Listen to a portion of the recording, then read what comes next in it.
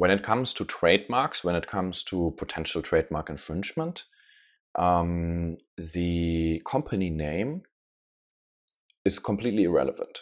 So I could, not sure if we could call our company Apple, but you basically can call your company whatever you want as long as it's not taken in that state.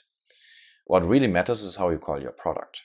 That's the point where you need trademark support. So you could theoretically just keep your old company name if you wanted to, so it doesn't really matter too much, but the product is actually the point where you would then infringe potentially some trademarks.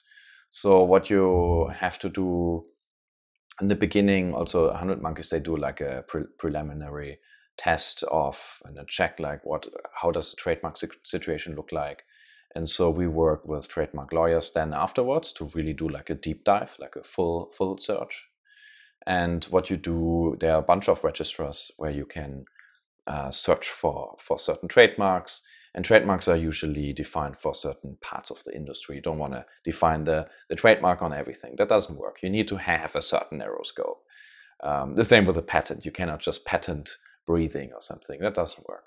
Although sometimes patents are a bit broader than they should be.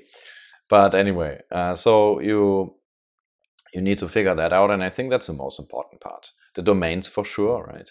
Just getting all the domains.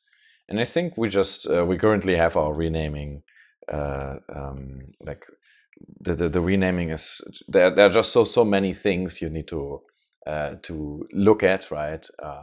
For example, all the content, everywhere where the company is mentioned, all of these things. But I think that the basis is really figuring out the trademark situation. Once that is solid, like, okay, I can do this.